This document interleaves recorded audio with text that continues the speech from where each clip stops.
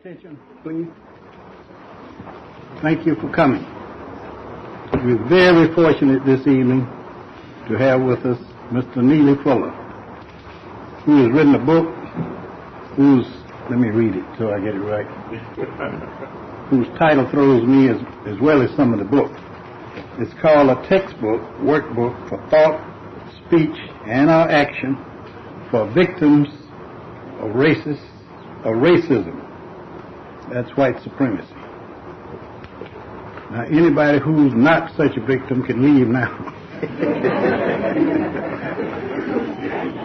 But anyway, as always, it's a subject that's vital to us. So we have a man who has put his mind to it for some years and put it into a wonderful book. So I hope you'll welcome Brother Neely Fuller.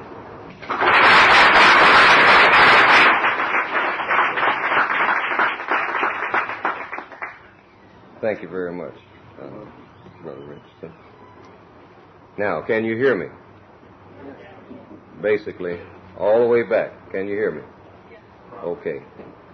I want to talk about maybe the ingredients in this book, which I put in there. And I'm the author of the book. I had a little problem getting it out because it's sort of a homemade draft copy. And I gave it a title some years ago called The United Independent Compensatory Code System Concept. That doesn't mean anything at all.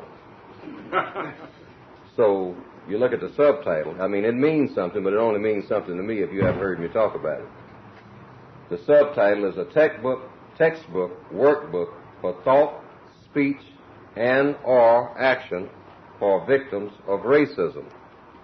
I describe racism as white supremacy.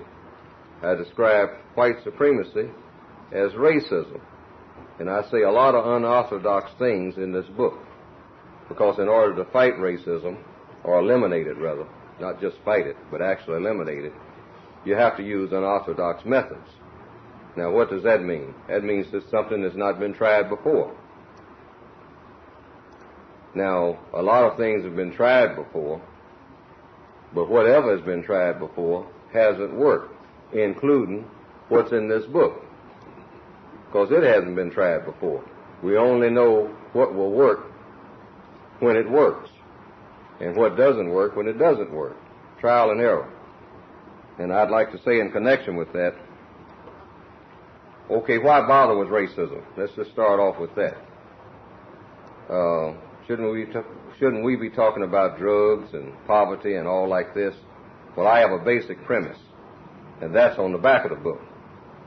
And somewhere on the back it says, as long as racism exists, anything said or done by people that is not intended to help eliminate racism and help to produce justice is a waste of time and energy. Also, I say all through the book that if there's any problem on this planet among people, you're not going to solve it until you eliminate this phenomenon called white supremacy. I don't care what kind of problem it is. Now, a lot of people say, well, no, the problem is capitalism. Okay, we're mostly into that back in the 1930s and in the 40s and then later in the 1960s. Depends on what you define as capitalism. Some people say the problem, well, is the Soviet bloc. And then you got all kinds of terms that float around like apartheid. You got to watch all the words. What is apartheid? Same thing that I started off talking about, white supremacy. Scrap apartheid, call it white supremacy. I sometimes have talked to Dr. Frances Wilson. Some of you may have seen her on television. I talk to her quite frequently. And press theory of color confrontation. And that is, we talk about, you nail everything down to simple terms that are truthful. So you don't get into a lot of abstract terms or terms that mean the same thing, like colonialism, apartheid, neo-colonialism, oppression, war on poverty, affirmative action. See, all these myriad of terms. civil rights. Stop and think about the term civil rights. All rights are civil. Have you ever heard of an uncivil right? See, they give you terms, the racists do. They give you words that really don't explain anything. This is why when they say apartheid, you should say, and this book is supposed to tell you what to do about situations, how to say things to say, things not to say, things to do, things not to do. So you start off saying things like, white supremacy is racism, racism is white supremacy. Then you say some pretty outlandish things that you can make fit. You can say, there's only one race. And then you don't come up with that cliche saying the human race. There's only one race, and that is the white race. Black people do not need to be members of a race. When did you learn that you were a member of a race? Somebody told you this. You weren't born thinking you were a member of a race. And where did it come from? It came from a white supremacist, because they do the classifying. See, a white supremacist is an awesome force, the most awesome force in the world. Is there a religion that is stronger than white supremacy? No. White supremacy is the strongest religion on this planet. Now, everything that I say, keep up with me now, can be contested and should be. You all should get ready to start shooting stuff at me very shortly. See, because I'm going to say some pretty outlandish things. White people, collectively, are the smartest people in the known universe. How you like that for apples? Okay? To a group like this. See? Sitting here among all these African books and whatnot. And among the white people are the white supremacists, and they are smarter than the white people who are not. And they are also the most powerful. And also, white supremacy is the most powerful religion that this world has ever seen. Nothing matches it. Not Islam, not Hinduism, Judaism, Voodooism, none of it. Confucianism. None of these religions match the religion of white supremacy, because that's what white supremacy means. It means supreme. It doesn't mean 4 carloads of skinheads riding down the street shouting, nigger this and nigger that. The white supremacists would have you believe that there go the white supremacists. All 4 carloads of them. And other than that, there aren't any. We hear that there might be a couple of dozen in South Africa, but we're taking care of that. But that's who they are. Some of them call themselves Nazis or neo-Nazis. But altogether, it's maybe about 600 or 700 of them worldwide. Now, if you believe that, then I got a bridge I want to say you. Okay? Now, but the number is not very large compared to the number of black, brown, red, and yellow people on this planet. But they are still the most powerful people in the known universe at this particular time. And the smartest, because you can't be dumb and run a package like white supremacy on anybody this long. See, don't play them cheap. See, don't build your ego trips up on saying that they ain't nothing. There's something. And if you don't believe it, let them just walk in here and say, this meeting is over. And if you don't think it is, watch me. See, that's what the white supremacists do. So you deal with that, and you deal with it in a strategic way. Now, somebody might say, well, this guy, we're just going around in a circle on this one. I wouldn't be bothering to write the book if I didn't think it could be beaten. But you have to do it with strategy. And I think that we start doing what I call codifying it. In other words, that's what these words mean. You unite it, starting with the first one, in what your objective is. Now, the ultimate objective is to produce peace, in quotes, whatever that is. Because nobody in this room, as far as I would guess, has ever known what that is. See, that's an X factor, like in algebra. Then you say you're united in producing that product. Okay, you're independent, meaning you are individual persons. You can't organize against white supremacy. I'm going to throw that in there. There's no way to do it, because they know how to destroy a so-called, that's what it is, organization. See, there's no such thing as organizing under white supremacy if you're a victim of it. You just interrelate with people, but you're not organizing, because that would be a contradiction in what white supremacy is. So you unify. That's what that united is about, in your goal. But you're independent because you come and go each day as an independent person. Besides, black people have a thing that we don't want to talk to each other and tell each other what to do anyway. We're not going to listen. And it's too long way around trying to get it that way. See, running around proclaiming that black people love each other, you know, and saying brother and sister. That doesn't work either, because it's a facade. It's a whole lot of talk, but there's no substance in it. So we can't wait until we love each other. We have to have get to this word down here, code. That's something that you adopt independently. Say, now, we're going to minimize conflicts. I'm not going to wait until I like you, not to even talk about love, because I don't even know the definition of it. Under these conditions, you can't. Under the conditions of white supremacy, there's no way to know what love is. They do not set up a system, an environment, for you to find out what it's even like. That's a process, a very intricate process of loving somebody. So much so that the word itself is used to mean anything. You say we have sexual intercourse, we call it making love.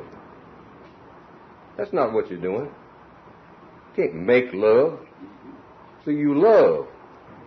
But you just don't get in bed with somebody and so start working out and call it love. You got bookstores, most of the ones that you see generally will have all kinds of shelves of what they call love stories, mostly with white people in them. And this doesn't tell you very much either. So you just throw all that out. See, and you say what you do, getting to the words now, is minimize conflict. And how do you do that? Minimize contact. See, black people got this thing about we got to get together. Most things when black people do when they get together start fighting. Now, you know that even if you try to get an organization together. By the time you get 5 people together, you got conflict, because it's built into us to have conflict. So you start knowing this in front. So you head all that off before it gets started. So that way you start floating free, you might say, and I don't like that word free, but you just start floating as individuals, you might say. But you have it in your mind, now there is a black person, another victim over there, and my goal in this particular setting is to minimize conflict with that individual. Meaning what? The only time I'll say something to another black person is when it has constructive value. Otherwise, I don't have no business talking to you. Black people got to get in the habit, get out of that old traditional habit of just running their mouths with each other. Because pretty soon we run right into something that leads to an argument. Start off talking about a football game that happened last week and wind up it being a shootout. And the next thing you know, right this minute, all over the northwestern hemisphere, right this minute, you got that telltale symbol of the blinking light everywhere you got black people. Mostly because black people are out here killing each other, usually about some silly argument about a football game, or an argument about a female, or you owe me some money, and most recently about crack cocaine. Fighting over poison that the races have put here. So you minimize contact and you minimize conflict. Now this is what you call codified language. It's very difficult to have conflict with somebody that you are not in contact with. You have an argument under the same roof, all that needs to happen to resolve that before you have to call somebody in one of those cars with the blinking lights is somebody break off the contact. You're going to have the contact. That's why I say you minimize it. I mean, you're going to have the conflict. but you minimize it by just breaking contact. See, black people should stay away from each other until they have something to say or do that's absolutely constructive. Now let's get to the practical part. I'm going to try to jump right in after giving that frame of reference, because this is what codification is all about. In other words, code means you have a set of do's and don'ts. I cannot come to your house unless there is an agenda for being there. See, this whole thing of hanging out at somebody's house is what traditionally has gotten black people in trouble. That's what starts the Saturday night fights. I just drop in, and hey, man, what you doing? I ain't doing nothing, man. What's happening with you? I don't know, man. Have a seat over there. This is us, everywhere, right this minute. This is what, Saturday night in the Northwestern Hemisphere? You better believe it's going on. See, from Memphis to St. Joe, all right, or wherever. Then I sit down and I say, hey, man, what you got? I don't know, man. Put on some records. I don't like that song. Put on another one. You got anything to drink? See? You got anything to snort? See? Well, you know, I'm out of that, man, so here we go. Before the night is over, chances are, somewhere in that block, maybe not right there in that setting, it's going to be conflict between the people who call themselves buddies. So I'm saying the only reason I should ever come to visit you, or any black person should ever visit any other black person, is I came over to help you paint the wall, fix the car out back, or do some type of constructive activity. Not just sit around and chat and socialize. Because black people don't know how to do it without conflict. We have lost that art. You say, well, females don't start fighting. They do other things, like all that vicious gossip. Can't help that if you don't have an agenda. Two females sitting down together, black females as a rule, sooner or later, if you don't have an agenda, if you don't have a reason for being there, like came over to pick up some sewing, or came over to do some specific thing, like help babysit, some type of constructive labor, just sitting around, you're going to start picking at each other, even if it's just trivial things like picking on the female that just left there a few minutes ago. See? What was she doing over here? I didn't know Helen was coming by here. Y'all still speaking? All that trivial stuff, that's destructive. The code says you shouldn't do it. And you can minimize doing that if you just stay out of people's places to stay. It's just a simple thing like that. You'll be surprised at how much that helps. I'm coming over to your house Saturday evening, and I'm coming over because you said to come over at 1 o'clock and pick up some books, or to pick up a carburetor for the car, or we're going to work on a car out back, or I'm going to do something, fix the plumbing or whatever. That comes under this visiting. See, it's a science to visiting. You got to have a program for every move that we make. This is basically what I'm saying. Don't leave nothing to chance, because the racists do not leave anything to chance. The white supremacists got a plan for every minute of your time. They know what I know. If I'm a white supremacist, I know what my boys and gals are going to be doing on the weekend, because I got it programmed. See, I got the liquor store on the corner. I got the young black person standing out there looking for somebody to sell some crack to, with his 9mm all ready to go in his pocket. He's going to kill somebody before the night's over, most likely you, if your money ain't right. And this is the scene. Everything is very carefully thought out. So this is what you do about it. You minimize contact. Now this is going to throw a whole lot of things out of kilter that the racists got set up. Until I haven't talked to John in 6 weeks. I usually talk to him every day. But now I got something to say to him that's important and that is constructive. So now I'll pick up the phone and call him. I don't call nobody to chit-chat. I mean, this is war, so you get on a wartime footing. That's exactly the way you look at it. Otherwise, we would just be regarded as a simple-minded people that just keep playing from generation to generation. Because we are playful. I'm kind of playful myself, even at my age. But we got to minimize the playfulness when you are in a war. People are dying, babies are dying, crack cocaine. Black people are completely out of it, killing each other, getting mad about nothing, carrying guns for each other. All kinds of animosities of every type. We got them for each other. Can't stand each other and can't stand ourselves. So the first thing we do is just back off. And anytime you meet a black person, just have something pleasant to say. I'm talking about practical things every day. I'm going to try to jump right into it because I don't know how long I have to talk. And I don't want to wear you out either. But stop the elevator insults. I'm just going to jump into everyday things. Warehouse situation or office situation. Notice how black males particularly, when you get on the elevator, Monday morning, you go right into an elevator insult if you see somebody on that elevator that you know. You know us. Here's the white people standing there, and we look back in the back there. Hey, man, where you stay last night? Your eyes show red. I know where you been. I know what you've been doing. Yeah, man, you can't tell me nothing. Oh, man, go on, man. See, this is black people. Start cutting each other down on Monday morning. Now, the code says you just replace that with a simple, flat out, good morning when you get on. Good morning. And turn around face to front.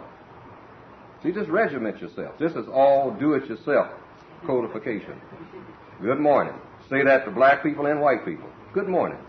Get on the freight elevator and say good morning. Turn around and face to front. When you get off, over your shoulder, say, have a nice day. And all black people doing that on a Monday morning, that is phenomenal. The white people will start looking at each other and say, what's going on? You know, these people usually get on, insulting each other. The elevator insult, that's what I call it. See, I make this stuff up. Elevator insults. Put that in your mind. Elevator insults. See? Or you can change the sentence, see? Bus insults, bus station insults. See? Whatever it is, see? Because black people know how to insult each other. That is our favorite pastime. We've been doing it. It was passed on to us. That's a part of our heritage. But it's incorrect. And it's very destructive. It ruins your Monday morning, but you're not aware of it. But white people get on and say, hi, Ned. Hi, Brian. How's Helen? Fine, and you? See? Black people. Man, you are ugly, son. You're too ugly to be on this elevator with me. I sure hope this thing stops. Let me off on the next floor. I'll see you later, man. See? Got to do that. That's what we call part of our, lifestyle. And that's the thing that gets us killing each other on Saturday nights. That whole approach. See, it starts with a little, you say it's a little thing. And it's really, it's supposed to be fun. But you start with that whole combative approach. See? I tell people this because about 1957 I walked into of course it's changing over there now because they're picking up habits. This is in so-called Japan. I say so-called because there's no such thing as countries under white supremacy. White supremacy is a country. They erase every line on the map. The lines just mean something to black people, non-white people. The lines don't mean nothing to the white races. See, the whole map is theirs. And not only that, all the stars in the universe are theirs. See, he'll say Africa is your home. See, or Cincinnati or wherever. They assign homes to other people. Homelands. That's your place. Soweto. My home, wherever I want to be. That's the racist. But where was I? I was talking about what? Yes, 1957 I was in so-called Japan. And I walked into a barber shop. Everybody turned around. I thought it was going to be the same old thing. What are you doing in here? See? And all the people who were cutting hair, they turned around and bowed. Ohio, Ohio, Ohio, Ohio. See, meaning good morning. And I took my seat up in the chair, got my hair cut. They very quietly went about their business, cutting the people's hair that was in the barbershop. When I got up to leave, everybody stopped cutting hair again. Everybody stopped what they're doing. The person who was doing things out in the back stopped and came forward and sayonara, sayonara, sayonara. So when I got out of there, I said, boy, that's weird. See? But then I got to thinking about it. That is really kind of nice. And they weren't acting or play acting. This was something that they thought was a requirement of the society. I mean, it was, this is back in 57. And, a lot of them have changed now, see, because of influences. But I'm saying that type of thing. And then I contrasted that with walking in a lot of barbershops where black people were. Oh, the minute you walk in, start getting those insults. Hey, man, by the time you show up for a haircut, all that mess you got on your head, see, that's somebody sitting over there reading the magazine, see. And then everybody laughed, see. The difference. A difference in feeling, a difference in perspective. You might say, well, that's a little thing and that's innocent. It's not. Because when you add several other 100 things to that, it winds up being hostility. That's the bottom line. When you add it all up in a long column and then draw a line under it, just like mathematics. All these little things that we do. Walk out of here tonight saying that you're not going to do two things as far as use of language. See, what's the greatest two-word phrase that black people have added to the language in the northwestern hemisphere of this planet in the last 100 years? Our contribution. See, we got all these black books on here. See, this is wonderful. But let's be honest. Contribution to language. See, Japanese step forward. What's your contribution to language in the last 100 years? Relatively recent time, not 2 trillion years. Last 100, last 50. Japanese step forward, they'll say something. Chinese, white people. Then ask, black people, male person, northwestern hemisphere. Step forward. Take the mic. Think of what you have contributed to language, the way that people communicate with each other. 5 words, no, give me one. The most prominent one. You know what it's going to be. We got the real young people in here. I have to watch it, see. But it's going to be ML. We call everything that. That's what you call black culture.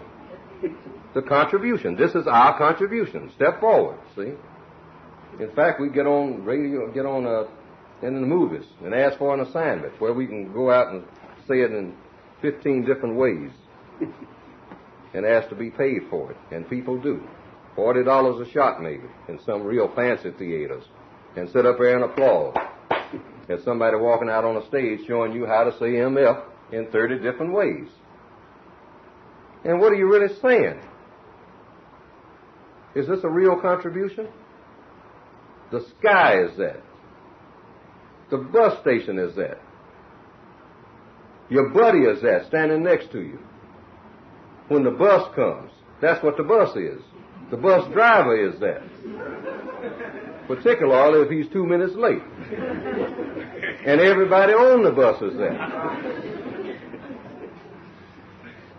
The money you're trying to get out of your pocket, that's what it is. It's a description for everything. You can't describe nothing without that. You're completely lost for language without it. Gotta have it. Gotta stick it in there somewhere. Is there any place I can put this? If some person came here from wherever, Lower Slobovia, and didn't speak anything and talk to black people, this is mostly what he or she would hear. And they would say, oh, very interesting. You mentioned this MF very much. Who is he? Must be your king. A very important fellow, maybe. Can't get through the day without talking. See? Now, I'm making it comical, but at the same time, I'm holding up that mirror. So you start with yourself if you're going to change the universe. See, we always talk about how, our poor parents did this and whatnot. What are we doing? If they would suddenly show up and say, now, let's talk about language, see, we just drop our heads and start trying to hide. We're in trouble, see. Now, these are things we do voluntarily, but it's all a result of white supremacy now, see. All right, but what am I saying about dues? This is not a put down. I'm holding up the mirror to myself and everybody else because I'm a victim. I'm saying when you walk out of here tonight, just say you're going to practice not using it anymore. even at your age. And it'll slip out probably as soon as you get out of here. But try to work on that. All right, another key word is a word that you apply to females, particularly black ones. She is not a bitch. Ever again from this night on. Ever. Ever. I'm talking about words, you see, because the chief weapon of a racist, a white supremacist, is a word. They use guns when they run out of words. See, when they can no longer talk to you and get the effect that they want. See, put certain ideas in your head and have you act in certain ways, then they come with the guns. See, so you use it in reverse. You use words. Certain words you use, certain words you don't use. See, and you stack them a certain way. See, it doesn't make any difference. It doesn't have to be Swahili. A word is nothing but a tool, like a pair of pliers. You pick up the pair of pliers and you do a certain job. You pick up a certain word and you do a certain job. So you don't call a female a bitch.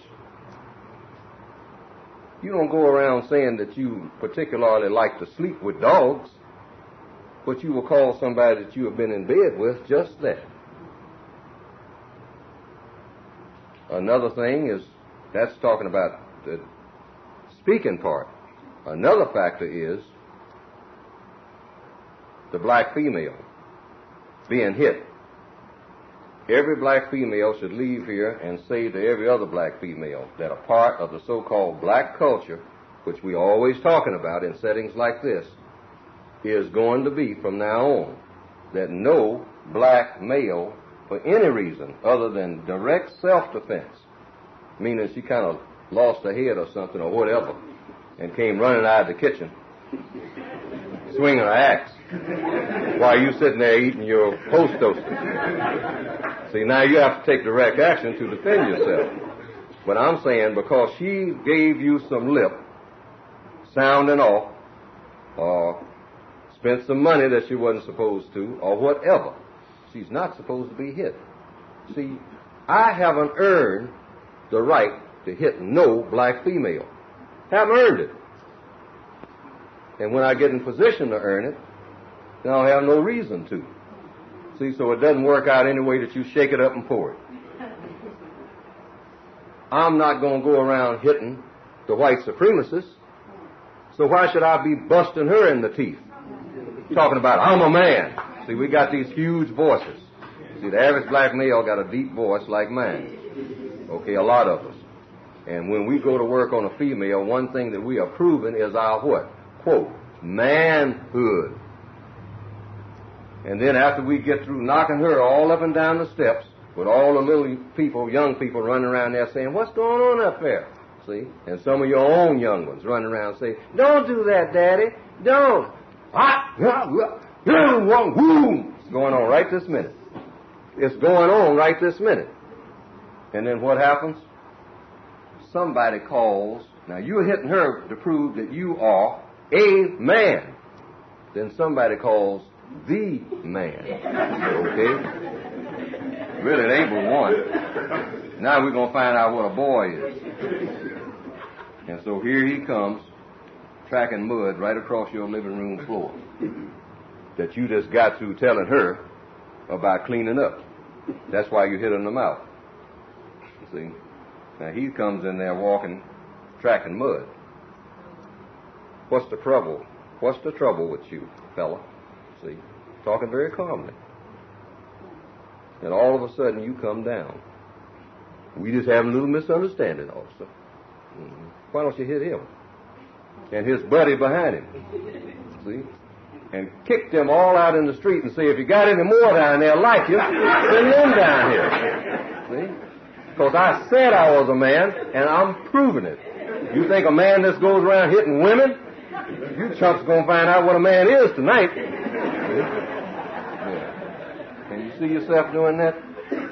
And since you're not going to do that, think in advance. See, people who are what you call creative or forward-thinking, they think in advance. So I'm saying you leave here tonight. See, everything that I'm saying is not supposed to be just within a jestful fashion, even though I'm making it that way, because it's kind of hard sitting and listening to somebody just jawbone all the time. I'm saying leave here. The female is not a bitch, not ever. When you slip up and say it, make out a catalog. That makes the fourth time I said it this week. Try to cut that down to one. See? And just remember, same way with MF. And don't hit the female. Now, the females can cooperate with this and kind of push it along by, when everything is going fine, when you first meet this fella that you think you really like, and you're going to start spending some time with him, and when you all are sitting somewhere with the candlelight and roses, if that's the setting, or wherever, in the apartment, in the car, and you're really talking about how much you really go for each other and all the rest of that stuff that you half believe, okay? The female should speak up and say, Johnny, I want to tell you something that's very, very, very, very important to me. And we've been seeing each other about a month now. Don't ever hit me. Now, if you hit me, there's nothing I can do because you're much bigger than me, you're muscular, you play basketball and all like this. But don't ever hit me, because what that will mean is that we can never be together again. For any reason. If you ever hit me. Now, I might say some things that might make you mad. Or I might do some things that might make you mad. Hopefully not. But whatever happens, I want you to say that, and get it in your mind, that you will never hit me. Because I can't stand for you to hit me. And it won't prove anything if you hit me. Now, some of the males sitting here will say, oh, man, some women like to be hit. How about that? See, the code got to cover everything. All right? Otherwise, it ain't code. What about a person, a black female, who likes to be hit? I mean, she's not satisfied until that at least 2 licks are hit, come Saturday night. See, then everything kind of settles down after that. Been hit twice. That's about the quota for the night. And she's just that way. Now, you don't hit that person either, because you're supposed to have some sense. Because first thing you're supposed to determine is that person does not need to be hit. That person needs help. See, anybody that needs to be hit needs help. Anybody who's asking to be hit, for heck, this looks like Cecilia, is always starting something where I hit her, or want to. So, I'm going to take her, somewhere to talk to somebody. Find out why this is. That's if you're concerned enough.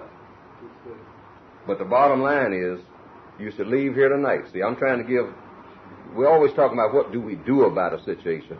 We start with these basic things. That keeps those blinking lights out of the neighborhood. And all that breaking glass up there on the 2nd floor. See? Dishes flying out the window and all that stuff that you got to pay for, by the way. See? Why break up the furniture? And then last but not least, out there, man, loosen these cuffs up. They're too tight. See, it's going on right this minute, all stretched out across the hood. Oh, settle down there, fella. Settle down now. See, the voice of authority, the voice of people who know what they're doing, the voice of people who run every facet of your business, including when you hit what you call your woman. See? And we're just not going to have no more of this. Me and Pete been up here twice in this apartment building tonight. We don't want to have to come up here again. Why can't you people behave? Now, that sounds awful. Like talking to children, because that's who he's talking to. Not men. Let's face it. Now, I'm putting a lot of bite in here, but this is the way it is. It takes that. But I'm not talking down to anybody. I've been told, don't talk down to people, because I can't. I'm a victim, too. All victims are equal. See, I'm talking to you, but this is us, because it goes on. Does this not go on? Haven't you seen some of it? Haven't you done some of it? Okay. I'm saying just don't do no more. It's worthless. See? Now, what do you do? Compensatory law, using this word right up here. Making up for what's missing. What do you do in a situation like that when you don't know what to do? You minimize conflict by minimizing contact. Minimizing meaning you just break away. You say, well, look, we're having an argument. I can see where it's going to get worse. Clara, I'll see you. I'll call you tomorrow. Okay? No, you're going to talk to me now. See? No, you come right on back. No, Clara, I'll see you tomorrow. And just start walking. See, somebody got to have some sense. This thing is getting out of hand, see? And just walk. I mean, it'll take care of itself. See? You might call up tomorrow, and right away you start getting all those obscenities over the phone, see? Just hang up the phone. Well, she ain't cool off yet. Wait 2 more days.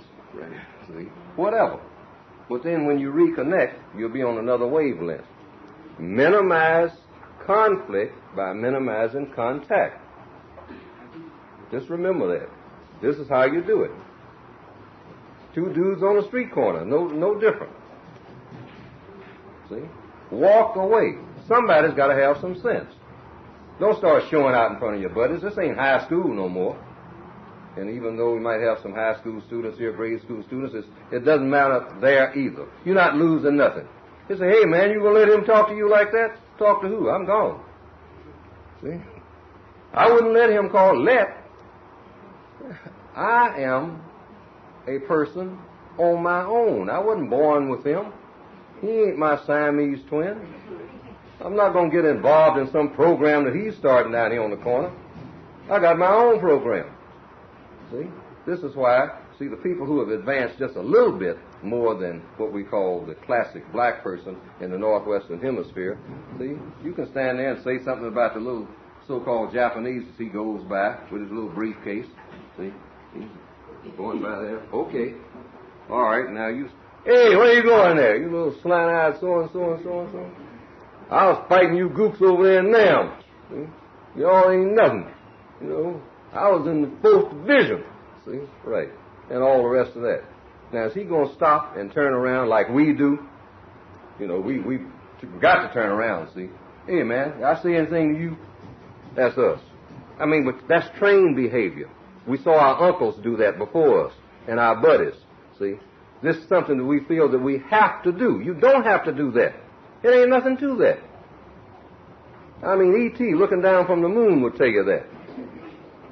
See? You know, what are you turning around for? Responding to that. Hey, man, did I say anything to you? Huh? Did I say anything to you? Every time I come by here, you got something to say. I mean, now, if you think you bad, come on. See, that's us. And then look around and see who's looking, see, because, you know, we are theater. That's our theater. See? But like I say, the other little non-white person, not a white person, you go by and insult him, say all kinds of things. And, you know, he might just look around and kind of frown a little bit, see, and he might not even do that, see, and just keep right on trucking and go right on up in that building on the elevator.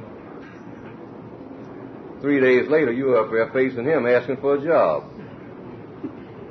And he's still being polite. And he knew you just came off the street. He saw you. That's the guy that, you know, hey, he don't care. He's not paying any attention to that. See? I think we can take you on maybe in 3 days. We have a place for you down on the assembly line. We will be making, do you have any credentials? If you don't, we will try to help you. And you have a nice day. Very good, see? Business-like. Got their mind full of business. But we are just constantly going around trying to figure out some way to be in conflict and put on a show. Greatest show-offs in the world. And nobody's looking. That counts. The people that count don't care, and the people that care don't count. This is why we break our necks even try to get things to show off. We show off to each other. And for what? I remember years ago, a black male came up to me. Watch the words I use. See, I say white men, black male. Because, see, I'm still a boy. So you can't be a subject to white supremacy and be a man. It is impossible. Impossible. Now, you can argue with everything that I'm saying, but you cannot stand up and tell a white man that you are a man. Because he'll say, where are your credentials? not under white supremacy. Where is your proof? Well, I own this and I do this. No, you don't. Not if you're non-white. On this planet, you don't own anything. You move when I tell you to move. Or somebody like me tells you to move. You get promoted. So, oh no, I work, everywhere I work down at the factory, and my foreman is, he's black. What about his foreman? And what about the foreman behind him? No such thing as a black person being in charge of anything on this planet. Because that would be a contradiction to the existence of white supremacy. Name something that a black person is in charge of, that when a white person comes around, some white person somewhere, and says, forget about it, close it down or whatever, that you don't have to do it. I don't know of nothing. And that includes so-called countries. The racist walks in and say, who are you? I'm the president of this place. This is a new country, and I have my flag on the hill, and we are ready to do business in my own independent country. Oh, is that right? So yes, we have our own money. Oh, is that right? What's your money worth? Your money is worth what I say it's worth, boy. Now, you're going to find out what truth is this morning. See? I have ships in the harbor with bananas and manganese. What is that worth? It's worth what I say it's worth. Fellow, you don't know nothing. Where'd you go to school? Same place I sent you. See? That's why you flock wherever I am to get your so-called education. Don't you know I know what you learn? I know everything that you know and no more, because I teach you. Yes, but, yeah, I'm waiting. See, that's the way it goes. Now, it sounds like what I'm doing is belittling a lot of people when I make these kind of talks on the white supremacists. Then it does a so-called destructive effect on you, because the one thing that they know about us is that we have problems facing the truth. Problems. This is why we keep going around in a big circle. And I'm saying, how do you come out of it without just keep digressing and whatnot? You simple things, the elevator insults, the little everyday things. This is how so-called culture evolves. See, we don't have a culture right now that you can call anything. We've got an MF culture and a boogaloo culture. And I'm going to get me some stuff tonight culture, either some cocaine or some sex. That is our culture in the Northwestern Hemisphere. Don't deny it. But we got to do something else other than that, because that's not constructive. Just sitting around snorting on poison, that's not anything. That stuff is poison. Cocaine is poison. Stop calling it drugs. Call it poison. Go drink some Clorox. You know, you want some cheap poison, there it is. You know, kitchen's full of it. Go in there and mix it all up. Ammonia, Clorox, it'll do something. You know, you'll get to make all kind of discoveries. Right. Might spook up on something that you can sell. Right. Now, you think I'm kidding. I mean, there are some people who will do this. Back in the old days, people who were really what you call alcoholics would mix up anything. Hair tonic, anything that tastes remotely like whiskey, when they didn't have the money to get it. There are some people in this room that knew people who did this. Shampoo, whatever. See? But let's just deal with just drugs right now. Let's analyze it. I don't want anybody to give me anything that I need. I said give. I didn't say sell. I mean that I'm going to have. And I gave this illustration. I've been doing it for the last 2 days. I just gave the illustration of ice cream. If a person came to me with a dish of ice cream and say, Fuller, here is a dish of ice cream that I make. I got plenty of ingredients back here in the back to make all you want. But now when you take about a dish of it, eat a whole dish, it's going to do something to your taste buds. And you are going to want it about every 3 hours for the rest of your life. But I will provide it for you. And you don't have to pay for it, because I got plenty of it. But about every 3 hours, if you're on the bus or everywhere, you're going to have to jump off the bus and run back here and get it. If you ain't got enough that you can carry with you, because it'll be melted or whatever. Ice cream, that's what I'm talking about. Not nothing illegal. But it will do something to your taste buds you'll have to have. You won't be able to think. You won't be able to do nothing. You'll get mad at people if you can't get it. Now, if a person walked in here and told me this, my common sense would tell me, man, don't give me that stuff. I don't want nothing that I'm going to need every 2 or 3 hours.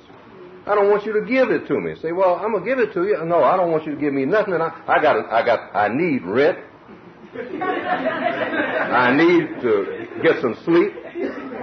I do get hungry, so I need food. I might even go around on the street begging money to get food because I'm hungry. Man, I got enough needs. Please don't bring me no more needs. See? But this is what a person is doing when they give you or sell you some drugs. They are creating a need. And doggone, black people need everything already. Plaster falling down on your head, you talking about needs, you got them. You need somebody to come and do something about your needs that you got already, not add to them. And it's nothing but pure logic. But the average person does not think logically. And among the young people, they say it's because of peer pressure. Forget that nonsense. There's nobody on this earth who is exactly like you, so you don't have no peer. I don't care if you got 4 of you and you're twins. You do not have a single peer because you are simply not that other person, even though you look exactly like them. There's some molecules in you that don't match theirs. Your fingerprints don't match. You are a different person. You're made that way. You're supposed to be. And you're supposed to have the greatest regard for that. Don't even go around trying to look like anybody else. That's a sickness too.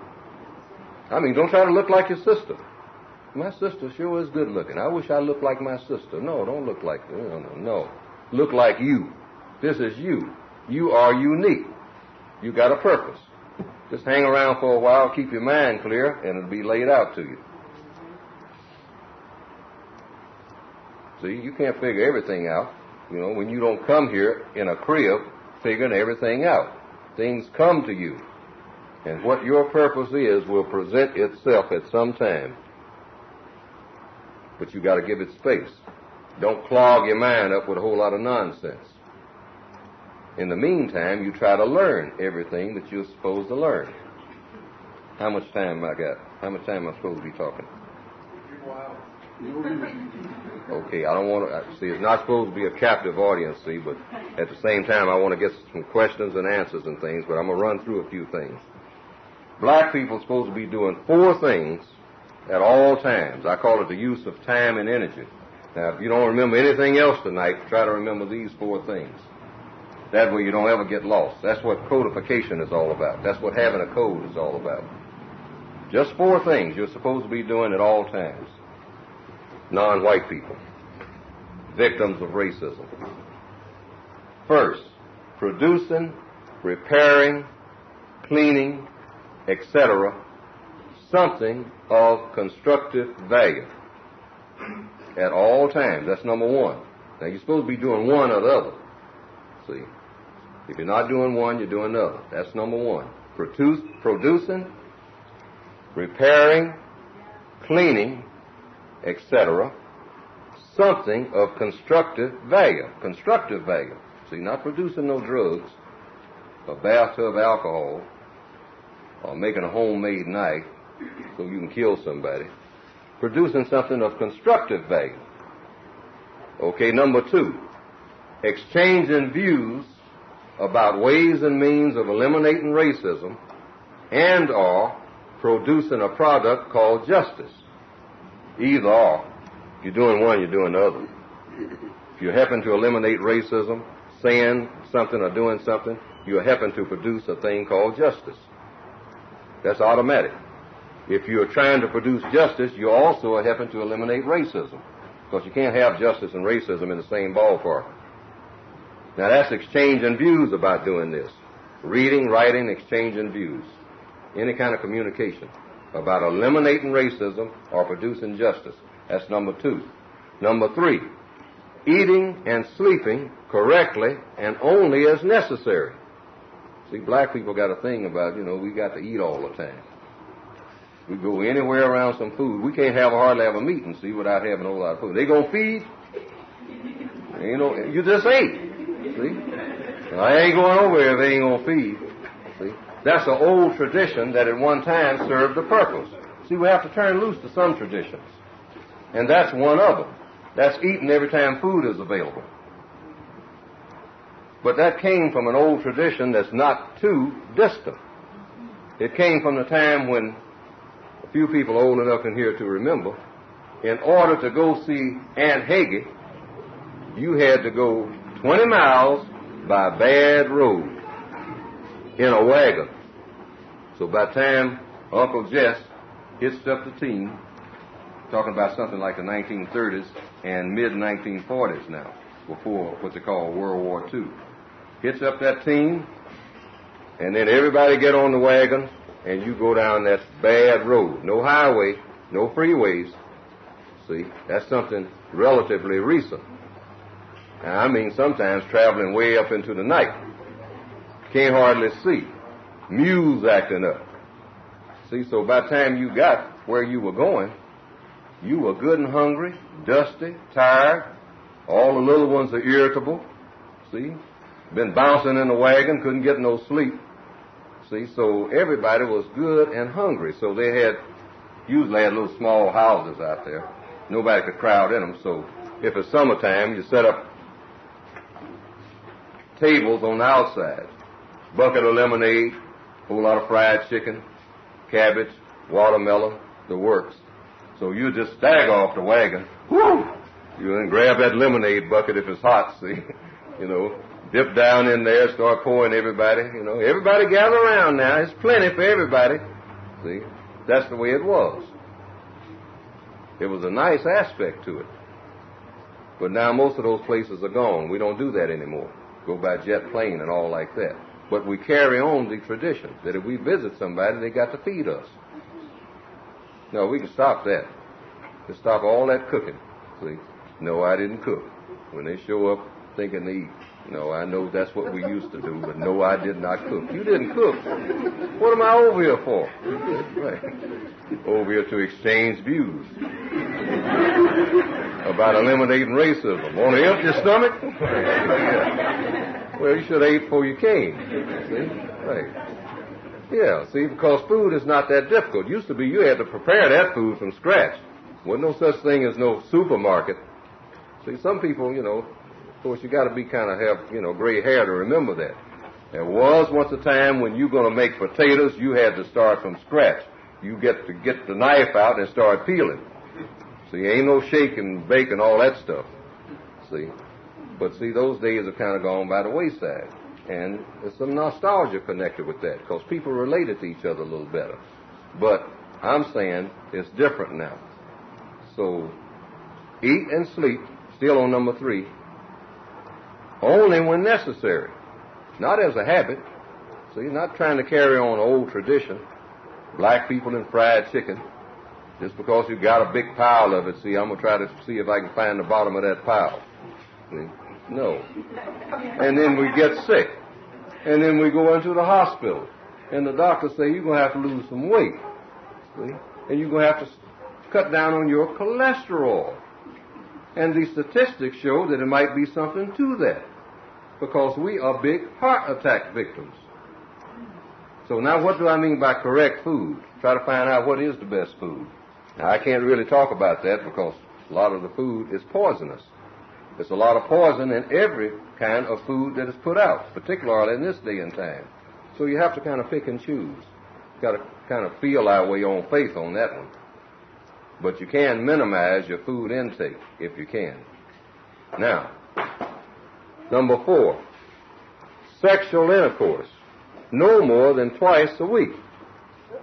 Now, what was the topic of this at the top? The uses of time and energy. See, I'm not talking about moralizing. I'm not doing no preaching. Because I know the average black male say twice a week. Man, 4 times a night, and I'm just warming up. You ain't talking to me. You know, you talking about you 60 years ago. But, the black male, that's an old tradition in the Northwestern Hemisphere. Got a long list of addresses in his pockets. Ladies, you know that. I know it. See, maybe not so much now on account of AIDS, etc., but a lot of us don't care nothing about that either. We breeze right past that, too, till we catch it. Okay? But traditionally, the black male, see, now we got Helen and Sue and Georgiana and Phyllis, and I don't know that other one's name. See, that's the black male. See, and we make a round robin circuit all over the city. Well, let's see. I ain't talked to Willie Jean in about 2 months now. Wonder what I better call her up. See, here it is Saturday evening, and you ain't got nothing to do. Okay, I think I'll go by and tap her up lightly on my way to see Jeanette. That's your black male. Isn't this us? Yes, it's us. See? Okay. That's the way we put it when we're talking about it, even to ourselves. See? I ain't seen her in a little while. See? So you go by there and get in her way for a while, and she's trying to wash dishes, and you feeling and going on. So the next thing you know, you're back here in the bedroom. All right, all well and good. Now he comes out.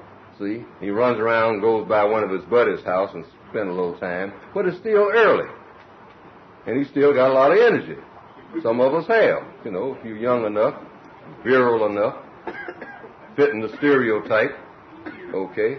So you look at your watch and say, doggone, it's just 9 o'clock. You know, I would like to go by and see Earl, but I don't know where he is tonight. I think he's out with his girlfriend. I ain't got nothing to do. Ain't no point in going back over where I just left. So she's busy doing her work now, and I don't want to go back over there no way. So she'll put me to work. See? So I wonder, is Linda at home? Yeah, Linda. Linda just moved in the neighborhood, and she got a new friend, too. I ain't met her. I think I'll go by there, because she told me to drop by any time. See? So now we are, you know, the adrenaline is flowing again. So there we go. We got a long list. That's your black male. That's the old tradition. It ain't new. It's been passed down from generation to generation. That's how it's done. See? And the females pretend that it ain't so, but it is. See, because they got brothers. And they hear them in there talking on the phone. See? But now, the black female is so starved for manhood that she puts up with this nonsense, okay? Even when her better judgment is telling her not to, okay? Now here's the black female in there doing some writing on Friday night. She's got a brother who's in there on the phone. Her brother is talking to his girlfriend across town. And here's the black female listening to her brother talk to his girlfriend, and she drops the pencil and shakes her head and say, Ralph talks more nonsense than anybody I've ever seen in the world. And any woman who's on the other end of that line listening to that foolishness, I don't want for no sister-in-law. Ever.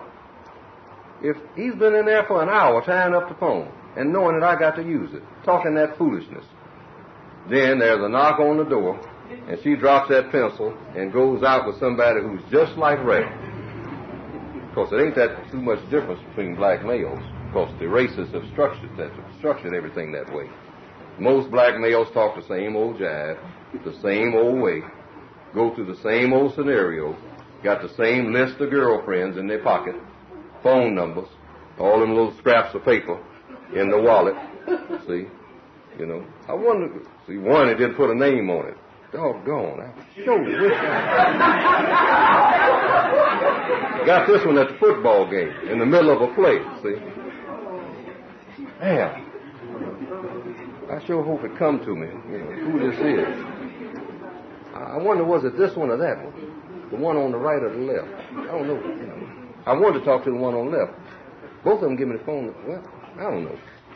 I'll put it back in there. That's your black male. These grandiose plans. Now, number 4 of the time energy. See, I'm not moralizing, I'm talking about uses of time and energy. And this is self-discipline. If you limit yourself to 2 acts of sexual intercourse a week, talking to the black males mostly, you're going to have to make that list short. Now, somebody initially is going to come up missing out. But that's fine. That's healthy. Because, see, you've been lying all the time anyway. See, so what you do, little by little, you just by the act of selectivity will pick the one that you care the most for, which is the way it's supposed to be. Or the 2. See, you might not, you might have a list about 9 people long. So you might drop everybody but 3. But at least that's getting it into a bracket. And then little by little, if you keep it down to twice weekly, so you'll have 2 dropouts somewhere. So they're going to get tired. Yeah, really, I'm serious. They're going to get tired of being put on hold. Okay? So you haven't been, I believe you got somebody. No, baby. Me? See? Yeah, I mean, no, you have not been, you changed something that's, I don't know. I'm not going to get into the details of it, but it's a new fella coming to town, and I think I'm going to start dating him. Well, okay, so you say so be it, because that was part of your plan anyway. All right, but it worked out well for everybody. So you wind up with maybe 1 or 2 females. See, I'm not trying to hurt nobody. I'm just getting this thing down to a use of time and energy. Now, you got all this extra time now. What do you do with it? Go right back up that chart, because you're supposed to be using your time and energy doing 1 of 4 things at all times. If you're not asleep, you're not having sexual intercourse, you're not eating, you're supposed to be somewhere exchanging views about ways and means of producing justice or eliminating racism. And if you're not doing that, you're supposed to be doing some kind of constructive work. Now, this applies to females as well as males. I just kind of emphasize the males, because when it comes to the sex thing, see, they're the ones that have to have this great proliferation. Because, see, that's that stud complex. See, that's been bred into us, as Jimmy the Greek talked about. When he, with his big woman, and you breed the big, right. Oh, these people are so big and strong. Woo! Right. That's why you get these athletes. Fearsome. Oh. Yeah, okay. But that's what, I'm trying to say. Now, do's and don'ts. But remember those 4. And you don't ever get lost. See, if you're doing something, say, now, is what I'm doing on that list of the uses of time and energy? Just 4. And if it's not, it means you're in dangerous territory. You're not contributing to what you call the struggle. I hate that word, too. Black people saying we're struggling. See? No, you don't need to struggle. All you need to do is do what needs to be done. Forget about the struggle. It's just 1, 2, 3. See? Do what needs to be done. It's all mathematical. If you figure it correctly, it becomes a struggle if you don't have no plan. All right? And codification, what I call the compensatory code, the black code, if you want to use that quick term, doesn't work for the racists. Now, somebody brought it up this evening and say, what? The white supremacists have your book, Fuller. They know what's in it. How do you deal with that? A counter-racist code does not work for a racist. Otherwise, it's not counter-racist. I don't care how he picks it up and shakes it up and pours it and bounces it around. Won't work for him or her. It will not work for racist man and racist woman. We'll try to move on now. Trinkets. Gold necklaces. I don't need a gold necklace or an iron one neither. Took me several hundred years, they tell me, to get the chain off my neck that they put around there. That was made of iron. So you don't need to be out here killing each other. It's okay to have one. But I'm saying all this snatching necklaces off each other's neck and running down the street, robbing each other of necklaces. You got a necklace on, I mean, you got to be fearsome about it. I mean, it might be best for us to just take them off, leave them in the dresser for a while until we learn some sense. See? Because the necklaces are made out of gold. The gold is produced by a whole lot of hard-working black people in some mines in a place that we always say is our motherland. Okay? And they're working for the white supremacists. They get the gold out of the ground, make it into a necklace, and then they take it from, okay, you come over here, fella, give me the necklace that you got out of the ground from all this hard work at low wages that I'm paying you, and I will take it over across the water and put it around the neck of a black person. See? Symbolic chain. Used to be an iron chain, now it's a gold one. But it's going to have the same effect because it's going to get him killed. See? Iron chain used to kill him. Now the gold chain is going to kill him, and who's going to kill him is some other person that looks exactly like him is going to come down the street and spot it and shoot him between the eyes and snatch it and run. Because that's the value system that I have put into their minds. Just stop and think about it. See, so stop worshiping trinkets. That's what they got the red people on. Come here, Chief. Take a little sip of this. Now sit down here. Make yourself comfortable. Let me see if I can find me a quill somewhere. Now, okay, so the chief gets a little high on that rum, see, and then he gives the chief the quill and some papyrus, paper or whatever, and a piece of red cloth, maybe. And says, you see that over there? Sign here. I'll take Manhattan, the Bronx, and Staten Island, too. Period. Fine. That's how it's done. And the chief say, okay. Then later on he says, didn't you sign this? Now I'm just going by what I've been told. There was some kind of scenario like that went down.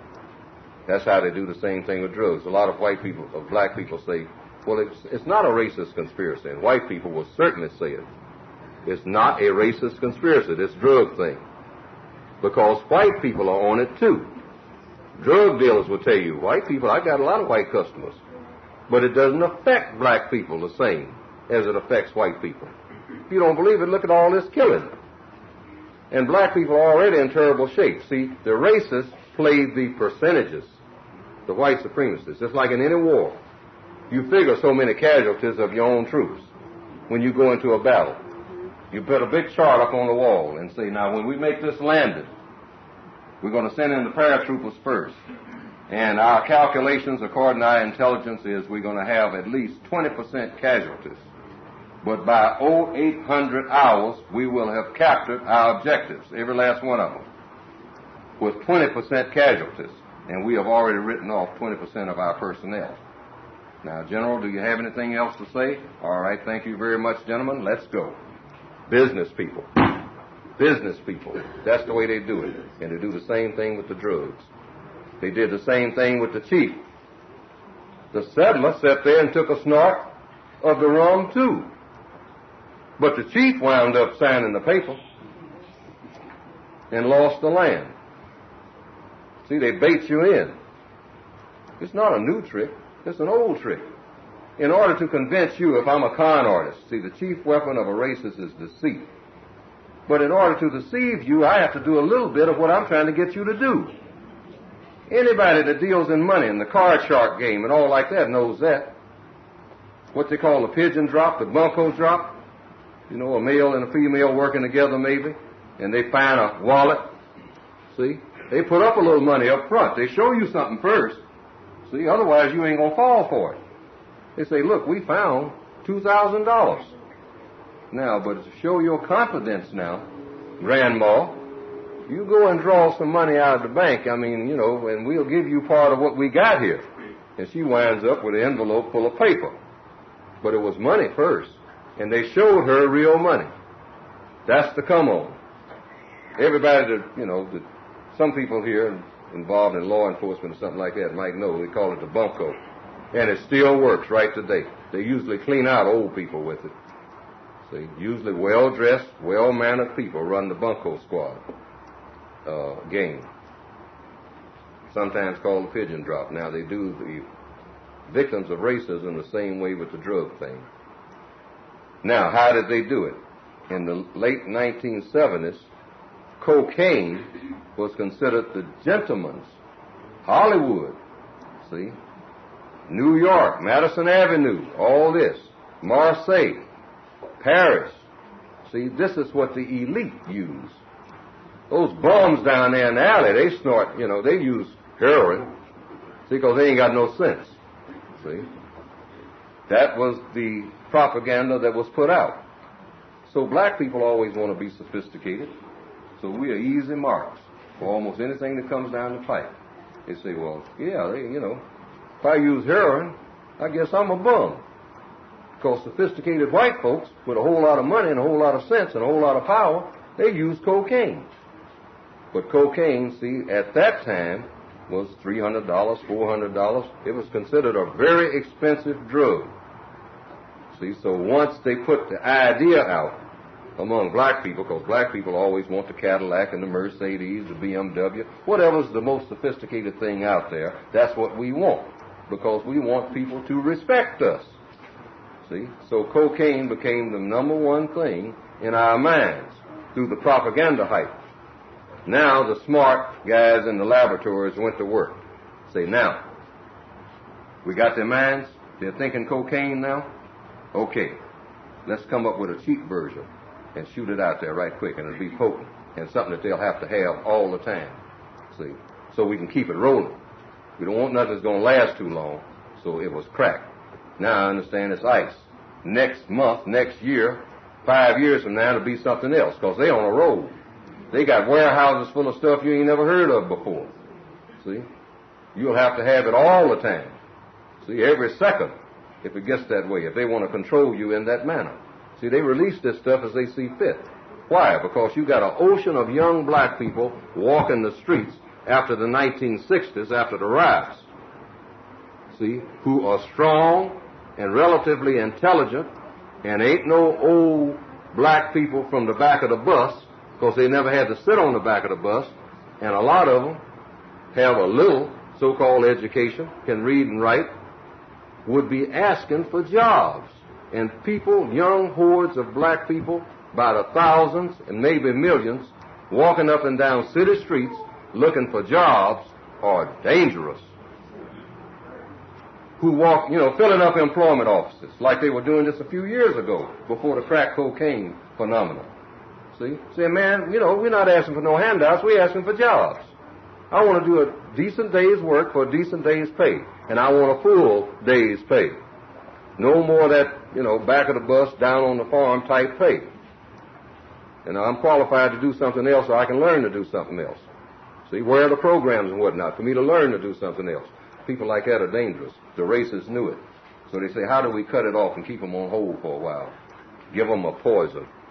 And having them cut down their numbers by killing each other about the poison. That'll be our first move until we can figure out our second one. See, the black females, they'll be just running around having babies and totally confused. See, the rest of them, we'll throw in some AIDS, all right, because they like a lot of sex, so we'll throw that in there too.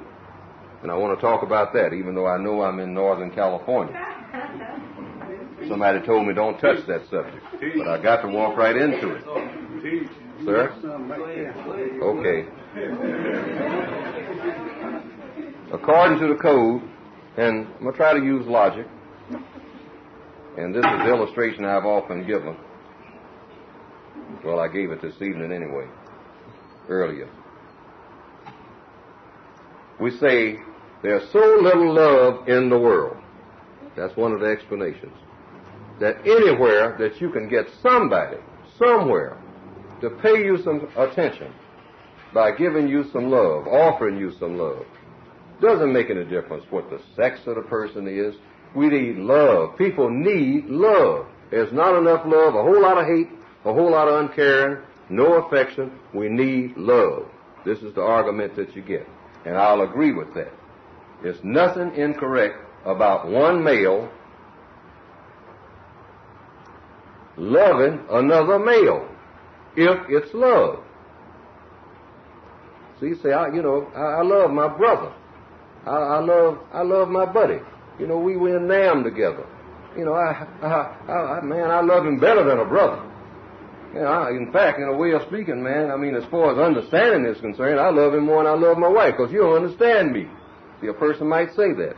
Nothing incorrect about that. But let's put it within context.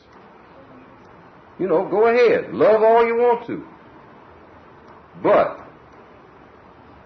differentiate that from something else. Now, I'll give you this illustration. Let's say that I am very much in love with Roger. Now, Roger is my dog. Let's be logical. I mean, I love that dog. Like Bojangles loved that dog that died. See? That he was grieving about in the jail. That Sammy Davis sings about. But that does not automatically follow that you do certain things with that dog. Now here I am, I'm walking the dog and whatnot. This is Roger. Everywhere I go with Roger. And Roger goes with me. And if I can't go in that place because they say no dogs allowed, I ain't going in. Because I don't go no place without Roger, and Roger don't go no place without me. Because this is my dog, and I love my dog. But now when I cross that line, and I'm sitting up there reading, and Roger gets up in the bed, and I say, Roger, what's wrong? What's the matter? Look like you're bothered about something. You're not getting enough love? Don't I love you enough, Roger? And Roger whimpers or something. That is not a cue. Okay, Roger. Look like it ain't nobody in the world that cares about us. Let's get it on. I mean, stop and think about the logic of that. But a male who wants to go up in the rear end of another male, it's the same principle. Come on now. See, you can love all you want to, but there is no equipment. There is no equipment on your buddy, John, that calls for that kind of activity. I mean, now you can stand up for him, fight for him, try to get him that job. See, speak up for him when nobody else will. Die for him. This is your buddy. I mean, you love your buddy. But you ain't got no business doing what to your buddy. That ain't what you do to your buddy. That F word. You don't, your buddy. Really. No. Stay out behind your buddy's rear end. All right? And he stay out behind yours. That's correct. Keep that buddiness clean. Okay? Same way with females. Stop that talking about, I know it's terrible the way it is. Black males in jail, rest of them out here snorting coke, shooting heroin, rest of them dropping out of school, no jobs, can't help you do nothing but make babies. See? So here comes Elvira. Not putting anybody down, I'm just laying it out like it is, I hope. And because of Elvira's metabolism and her certain, and certain things that may have happened to her when she was very young that she doesn't even remember. See? She might say, well, honey, I had some bad experiences with males. This man, I had to have an abortion, and I went to a doctor that didn't know what he was doing, and it was just a whole bunch of things. See, it might be a lot of things that have happened to a person. See? Sometimes it's in the genetic makeup. Sometimes it's something that has happened to the person. It might be a number of reasons. But she will step in and say, you don't need no man. And you come on with me. I got plenty of room, and you move in with me. and then they lay back there licking and lapping on each other. Really, this is what it is. See, and saying, well, this is the best we can do. It ain't what neither one of us want, but this is the way it is.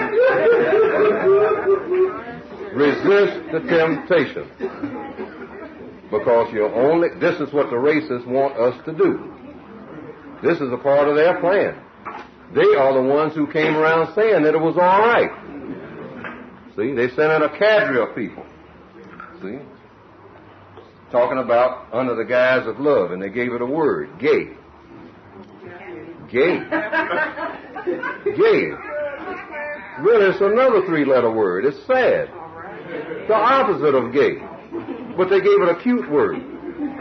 See? It's not sex. Sex is male and female. You can't make nothing else out of it. Male and female is sex. Anything else is anti-sex.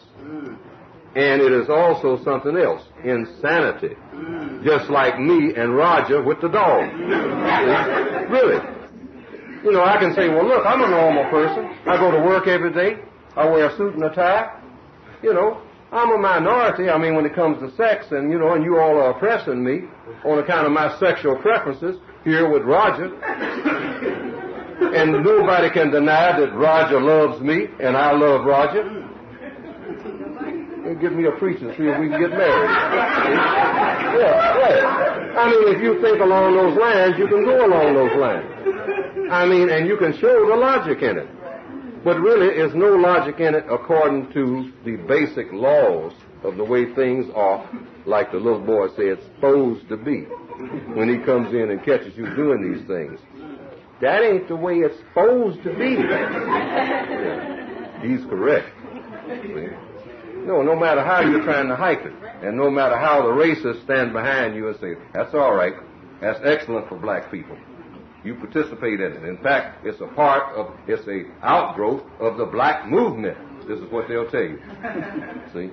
Oh yes, we are a minority too. That's the white race, that's the white supremacists talking. See? Oh, I mean, you know, there isn't enough love in the world. Well, what is this fellow saying? See, he's only making more animosity. And not only that, he's making fun of people. This is what they'll tell you. Not really doing that. I'm just holding up a mirror, just like I'm doing with other things. And we should look at it like that. And don't advocate it and don't ignore it. And say that it is a sickness. Just like being on drugs is a sickness. It is. This is why people look for, you know, some help. After a while, see? It's a sickness, and it's a form of insanity. See, if I start looking around on some male, looking for some place to put my sex organs, I am losing my mind. See, that's what is happening there. Now, I might be losing my mind only when it comes to that. But see, if you ever been in an asylum, sometimes you talk to very intelligent people. But every now and then, they just kind of go off.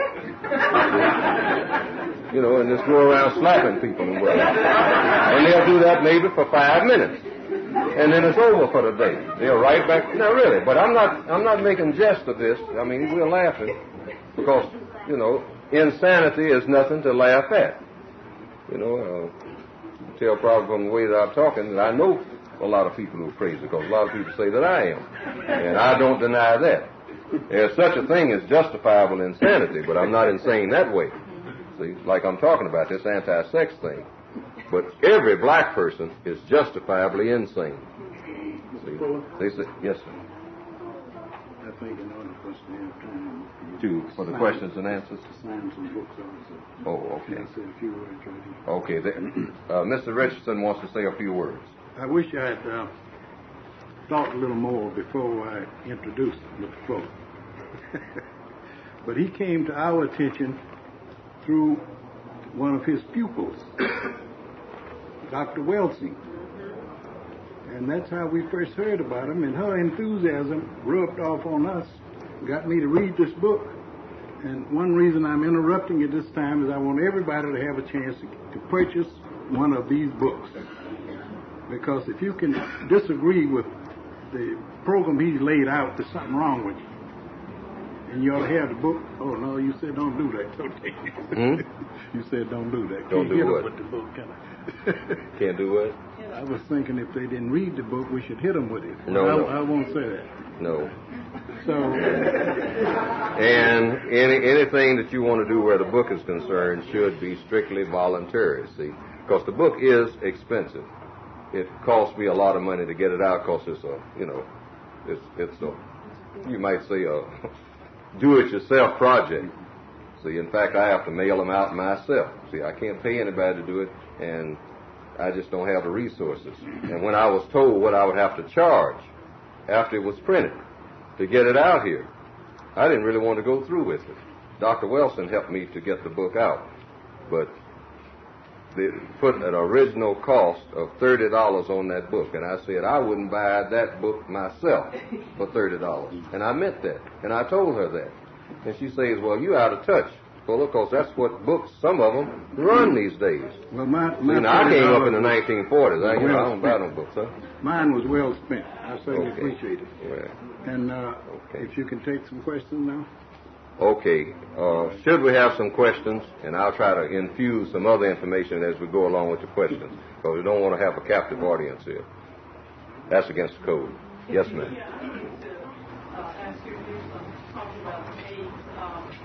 Why do you think it's put out that it's overrepresented in the black community, even among the so-called gay people, among Christians? AIDS? Yes, well, I'm saying it's a racist conspiracy right along with the chemical. See, I call it chemical germ war making. And I'm saying any white person involved in any of that deliberately, particularly the drugs, is guilty of a racist war crime. And that every black person should leave here, getting down to the doing part now.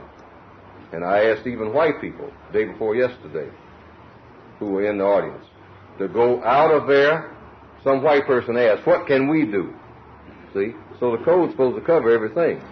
So I said, what you do is go out and tell other white people, legislators, that you want white people who are laundering money for the drug trade worldwide. Every white person involved in it. You couldn't have a drug trade without white people involved. First thing you do is label every white person involved in drugs and in the spreading of AIDS as a racist war criminal, since you say you got a war on drugs and a war on AIDS. So you label that as a racist war crime, that any white person involved in this is automatically a racist. Any white person that doesn't want to be a racist, just withdraw their help from that operation. Say, look, captain of the ship, I would deliver these drugs to the port of New York. But that would make me a racist war criminal. So I am not going to let you put this stuff on my ship. Now, see, in other words, black people don't have all this stuff, fancy equipment, planes and whatnot, to lug drugs around enough to hit these streets. So that's where you go after it. You go after it at the top level, particularly the people in the money laundering business, the bankers. See, the real nice guy with the suit and the tie, who does not snort cocaine, doesn't come anywhere close to anybody who does, doesn't speak English maybe, probably speaks French, or the language that they speak in Belgium or whatever. And here he has a nice little chateau, wife and 2 kids. Somebody comes and says, you launder this money for me, and you will make $200,000 almost instantly. Run it through your computers and whatnot, and we'll be doing business. That's what Hitler was doing, see, in World War II. So you got a parallel. In other words, you got a base from which to work, a legal base. First of all, you say it's racist, because that's what they executed these people about. Hermann Goering and all these people went on trial in the 1940s for war crimes, heinous crimes, getting rid of people by the use of poison. Now that's what the racists are doing. And disease, okay? Then once you convict them, automatic execution. And I'm asking the white people to ask their legislators to say that's what we want. See, with a machine gun and say you're cleaning up the drug problem. See, you are running a game on us. That's somebody's son that you have roped in. See? What do you think this is? We can see through that. See, stop it where it started. We didn't know what the stuff was till you put it in my hand. Still don't know what it is. We just know what it does. See? So, you execute these persons. You call for their execution. And I'm talking about something like 50,000 corpses just to get warmed up. So you got to make an impression because they're on a roll now. See? Yeah, just run them right through. See? Yeah. And then say next. See, now you think it won't stop. Now a lot of people say it won't work. They say prohibition didn't work. It wasn't any death penalty connected with prohibition. But you want the death penalty to be scientifically placed. Because there's one thing about a nice button-down collar, 35-year-old white fellow who's laundering money. He's not like a 16-year-old who's fascinated with a 9mm run around there in the alley. And he got more money, $900, more money he ever had in his life, see, in a few minutes. See, this is a rational thinker.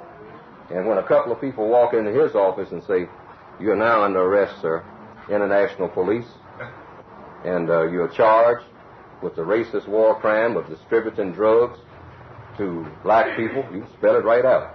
"In the northwestern hemisphere of this planet, as of April so-and-so and so-and-so, blah, blah, blah, blah, blah, blah, blah, blah, and you will be tried, and if convicted, you will be summarily executed in such and such a courtyard on such and such a day," and just read it off just like that. And just start rolling. I mean, get on a roll. Just start picking them up and putting them in vans and have the bodies stacked up, and you think that won't break the back of it? I mean, that will stop me from being in the business. See, when I get the word, I just laundered some money, maybe. See, and I get the word that they made this new law, and that they are out there actually going through with it. See, when the guy comes around at noon the next day and say, "I got some more," I say, "Wait a minute, don't stop here. And who's behind you? Get out of here. See, don't come in here no more, buddy. Have you heard the word? Don't come in here no more. Wait till things cool off or something." That's the way it will work. Do you get what I'm saying? Right. But first of all, blame all of this in sum, the drugs and the AIDS, on the white supremacists. Don't put it no place else. Leave here with that in mind. That's where the blame is going to be. Anytime somebody asks you, you get on television, get a shot on the radio and whatnot, it's just the white supremacists. It's the white supremacists who are doing it. Use just those terms. Don't say United States. Don't say Bolivia. Don't say Colombia. Don't say the drug cartel. Certainly don't say Noriega. See, you should be able to see all through that. See, say the white supremacists. This will be more effective than anything else you can do. Me and Dr. Wilson do a lot of it, see, and that's why they don't want to hear it. They don't want to hear her talking, see. Anybody else can talk, but they don't want to hear it because she's going to say the drugs is a white supremacist conspiracy. Forget all that other jive. See, that's the way she's going to put it. I'll be right with you later. Just Neely Fuller. Right. I'm not a doctor. I haven't cured nobody. Yes, sir. Go ahead. How can a white person who lives in a white supremacist country like America and South Africa avoid being racist? A white person can avoid being a racist by simply deciding, see, white people racists don't live in countries. See, let's get that clear. Don't associate racism with South Africa, America, or any other place.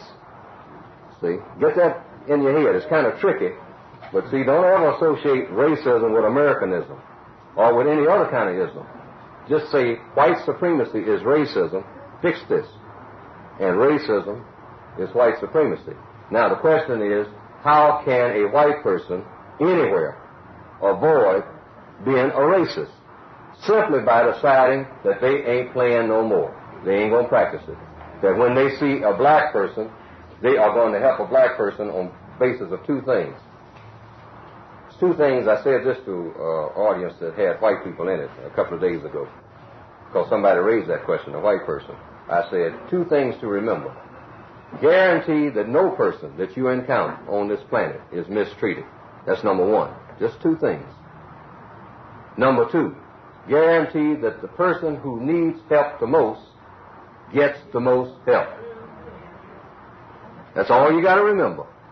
If you walk up on an accident in the street One person is walking around with a cut on their arm, bleeding. Another person is in a burning vehicle with both legs broken. Who needs the most help? The one in the burning vehicle. Now, both of them need help, but you pick out the person that needs help the most and go to that person first. Now, in almost any situation, that automatically means black people. And there's a word for that. It's called justice. Not a new word. So that's how a white person can avoid being a racist. Now, once they go in that direction, saying, I'm going to dedicate my entire existence on this planet to helping the people who need help the most and guarantee that ain't nobody mistreated. That's a hard tightrope to walk. But see, being a victim of racism is harder than that. So any white person that doesn't want to do it just becomes a racist suspect. So you never call a white person a racist. You just say what constitutes suspicion of them being one. No, don't be accused. See, because you can't prove that they are racist. Because in a racist system, and you are a victim, how are you going to prove that a racist is a racist? If you watch, it's a scientific way of getting a racist to reveal who they are. Dr. Wilson did it on the Donahue show. I knew she was going to do it because, see, counter-racism is a science. Racism is a science. It's an exact science, just like playing checkers. Just like any other science. It's a social science, but it's exact. It has precise laws like physics. And counter-racism, what we're trying to construct here, is the same thing. So what did Dr. Wilson do on the Donahue presentation? She didn't call anybody a racist. She described what a racist was. And a white lady in the audience stood up and said, you know, from what she's saying, I'm a racist. You saw it, didn't you? See, much more effective than calling somebody a racist. Will the real racist stand up? See, and then you orchestrate your words in such a way that the real racist can't sit still. And so they'll just stand up. See? And reveal to the court of the world that that's who they are. Now, I don't know whether she knows it or not, but now she's in a trick bag.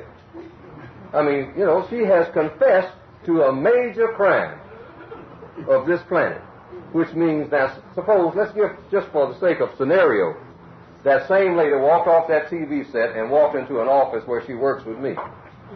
And she is trying to get a job that I'm after. I already got it. See, when I walk into the EO office, I said, didn't you see this lady?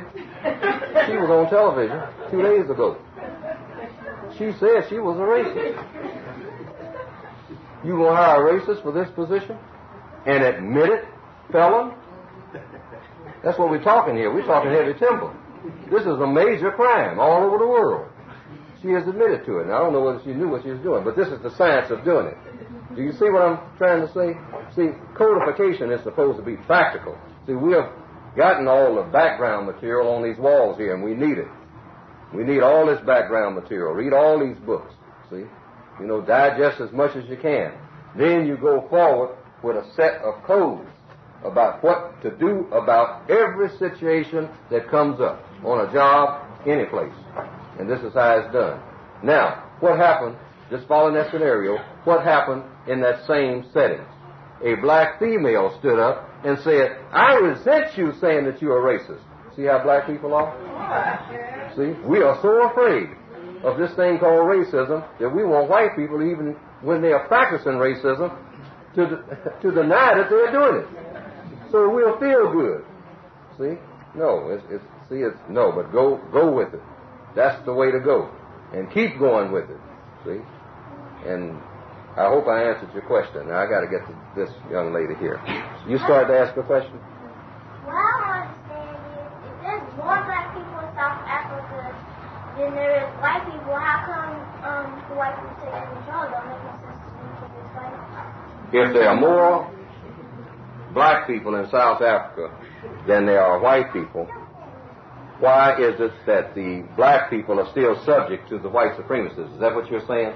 Are still under them, still doing their bidding? It's because black people don't have anything. Traditionally, this is how we got in that trap in the first place. Remember Kunta Kinte and Roots? Okay, if the story is true, and we got reason to believe it is, Mr. Alex Haley told it, he researched it, Country Kente went down on the beach and he saw some strange people moving around down there. You know, white people, see? But he didn't know who they are, just some strange-looking people. So he came back and told the person who had taught him to be a warrior. Said, what about these people down here?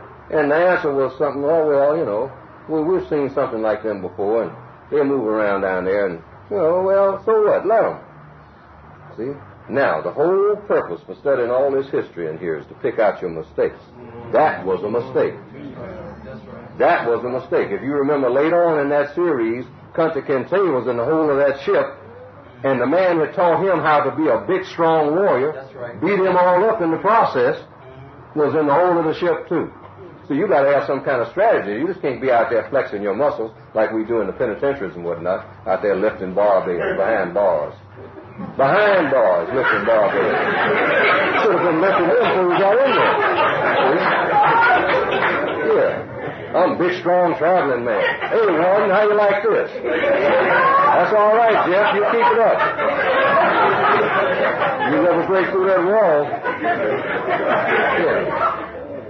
Yeah, and it's the same scenario. Same scenario. See?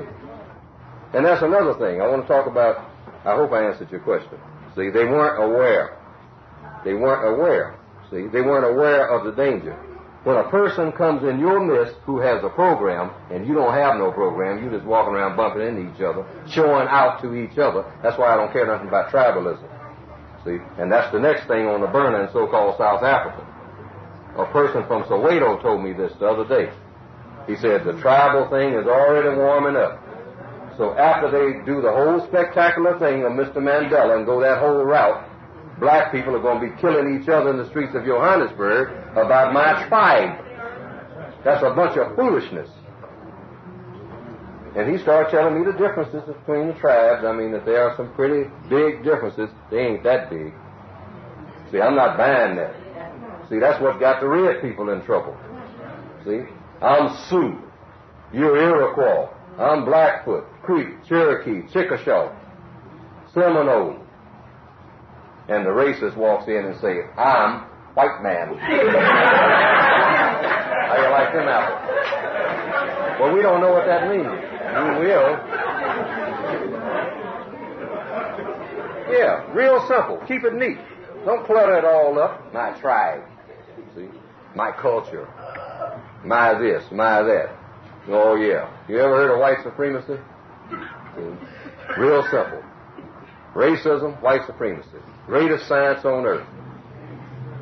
Something shared by all in one form or another. Under me. Now, did I answer your question? Okay.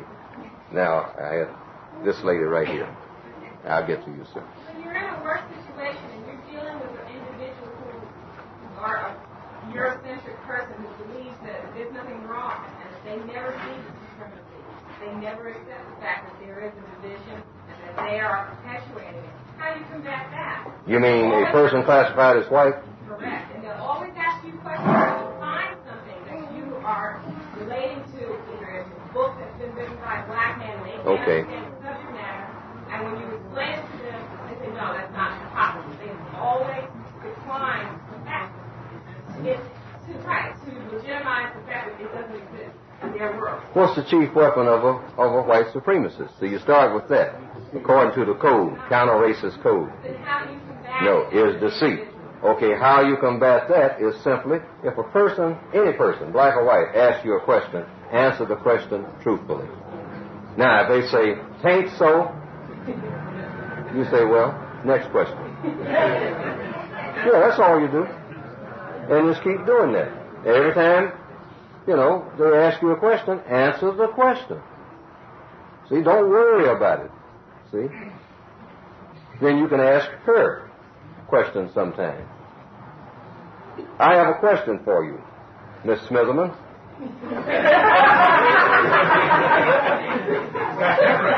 Are you now, or have you ever been a racist?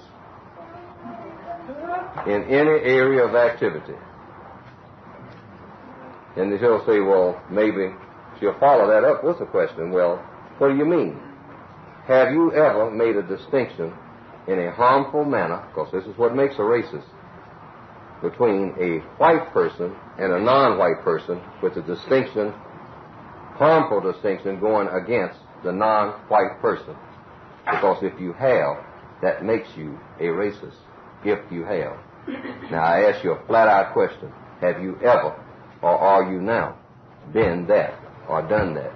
Now, if the answer is no, accept that answer, and then watch it. So you didn't say, you asked two things, a two-part question. Have you ever been? The old communist thing, are you now, or have you ever been? See, a communist. See, of course, there was a hearing once, so somebody told me, where that question was asked of a black person.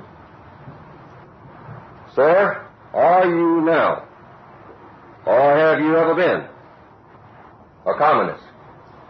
He looked right straight at you. So you're on the hot seat now. And the person, a black person, is, from what I heard, answered, you tell me what one is, and I'll tell you whether I am one or not. And the hearing broke up. There are some words that do not have clear definitions, and that's one of them. This is why you talk about, Maoism, Leninism, Marxism, Castroism. Yeah, Trotskyites, Titoism. What do all these isms mean? I don't know. Right. It means dialectic materialism. Another ism. Well, what does that mean? Well, it means the dictatorship of the proletariat. What does that mean? The working class. Well, everybody works, including a baby in a crib. See? So where did that class come from? See, that's another thing. See, all of these trick words, watch them. The chief weapon of a racist is deceit, and the chief tool of deceit is words. So listen very carefully to everything the person says. What's going on here? Okay. All right. Another question. I'll be throwing other things out. We're going to kind of move along. This gentleman here had his hand up a while ago. I wanted to know, does the book deal with religion? Yes, sir. Say three things about religion, so you don't get in a big hassle. Black people get to hitting each other over the head with Bibles when you get into religion. Well, once you start talking about religion, you are on a treadmill that is going to go on and on and on and on. Now, you want to get black people riled up and get a good fight started, see, start talking about religion. One person will stand up and say, well, look, in my church, Reverend Brown said, and I know Reverend Brown, he wouldn't lie to me. See, he said, and in Thessalonians, and then somebody say, oh, sister, you don't know what you're talking about, sit down. What you mean? Look, Christianity is the white man's religion, and you don't know what you're talking about, and you ought to sit down before you start misleading the people and disrupting the meeting, and I ain't putting you down, sister, but we just can't get sidetracked like this. Well, I got to tell you what Reverend Brown say. Well, look, sister, I am a black Buddhist. See, so you don't know what you're talking about. Here we go. And you got yourself a mess. You might as well just wrap up what you got and leave, because that's going to go on forever. You know it. See? Now, so, getting back to your question. What does the code say? You got to keep it clean. All right? So you cut everything with a nice sharp knife. Three things about religion. When a person steps forward and says something about their religion, the first thing you want to know is, wait a minute, what's the name of your religion? And it's just three things on the agenda now. You want to talk about religion? Just three things. I'm not going further than that. Got to keep it codified. Keep it tight. What is the name of your religion, sir, ma'am? The name of my religion is Rocks on the Hillside. Okay. Don't argue with people about their religion. See, that's the basic. Don't argue with people about their religion. You asked the person the name of their religion. They told you. And don't giggle about it, because it might be something monumental. It might be the religion that's going to save everything. See? You don't know. You don't know. Okay. Then you say, okay, rocks on the hillside. Okay. That's it? Yeah, that's it. That's the title of the religion. Has an interpretation, too, which I'll go into if you want to talk about it. Okay, well, number 2. What does your religion require you to do in 9 areas of activity? And then you name them. See, it's all through this code. This code is broken down into 9 areas of activity. Economics, alphabetical order. Education, entertainment, labor, law, politics, other people's religions, in this particular case, sex, and war. Now that covers just about everything that everybody is involved in any minute of the day on this planet. So you ask the person, what does your religion require you to do? See, religions have rules. You want to know the rules of that person's religion. You got the name of it now. Now you want to know the rules of the religion, the laws. Then you go to the key question, number 3. What does your religion require you to do when you see me coming and you come in contact with me in all of these 9 areas of activity? And ask him or her that. And just let them tell you. And that's all you want to know. When they tell you this, you know what to expect. Because that's all you want to know about anybody's religion anyway. Don't start getting into all the background about what the religion means 8 million years ago. That's irrelevant. You want to know what it means right now between you and the person that's talking. See, so when a person steps forward and says, I am a Jew, hold it right there. You gave me the name of your religion. What does your religion require you to do in 9 areas of activity? Economics, education, entertainment. See, now that's just generally speaking. Then you want to know, get personal. Since you are telling me about your religion, what does your religion require you to do when you relate to me in all of these areas of activity? And hold it, sir, don't talk too fast.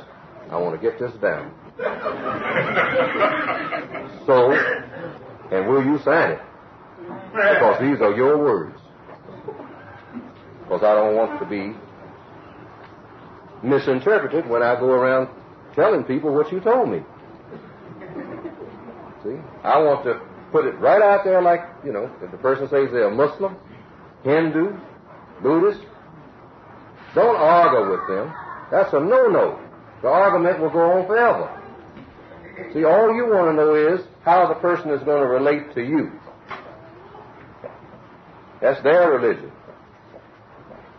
Now, my religion, if you want to know what mine is, I'll just throw that out there. It is pluralism. Eclectic pluralism. Now, where is my church? You're looking at it. Wherever I happen to be. What does pluralism mean? It means I'm trying to find my way. See? I pick and choose, you know, as I go along. Because I don't know very much. That way I'm never a hypocrite. Whatever you see me doing, I'm trying to find my way. We're ready to wrap up. Oh, it's that wrap up time? You want to ask that one question about interracial marriages real quick, and then we need to stop. Okay, we got interracial marriages coming up. Our relationships, period, how does that fit into the code, and how would you respond to people? Because I find myself getting into debate, and it's not constructive about why we should not allow Europeans into our communities. Okay. All right. Under white supremacy, sexual intercourse between black people and white people, and or any non-white people with white people, should come to a complete worldwide halt. Wait a minute, but there's a reason. Until white supremacy is ended. Let's be reasonable. See, you put that addition on it. See, we don't know what we're doing. You don't go jumping in bed first when everybody says there's a war on. See, let's put the horse before the cart. See, and I want to belabor this point just for a minute. Yes, sir. I just wanted to ask you one question. Okay, well, I'll get back with you. I want to drive this home because this might be important. See, now, when you leave here, I'm saying the black female working in an office with a white man, just tell him that. say, look, I've been going to some meetings lately, and just tell the truth. Always stick with truth. And some of the people are saying that we should have a moratorium, Hal, on... Some of the black people are saying we should try this as an idea. Since all of this midnight rendezvousing is not getting anybody anywhere as far as coming up with a quality relationship. I don't like to use that term, racial integration or nothing like that. I don't even use the term interracial sex, because there's no such thing as that. We're talking about quality relationships. And what you don't have when a black male is in bed with a white female is a quality relationship, because she's dominating him, whether he knows it or not. When he gets up out of that bed, he might leave something there, but along with that, he leaves part of his thinking. And you can tell it when he gets up out of that bed and goes anywhere. It starts showing up in his conversation. He starts rationalizing racism. He can't help it, because he had too much blonde hair in his eyes.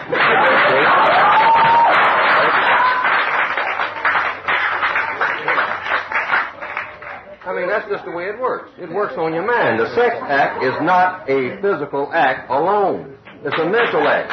Whoever you get in bed with will affect the way you think. You can't get away from that. See? Females definitely know that. And it's the same way with the black female out there wiggling and giggling with some white guy. You know. Oh, Hal likes me. He says I'm not like the rest of them. See?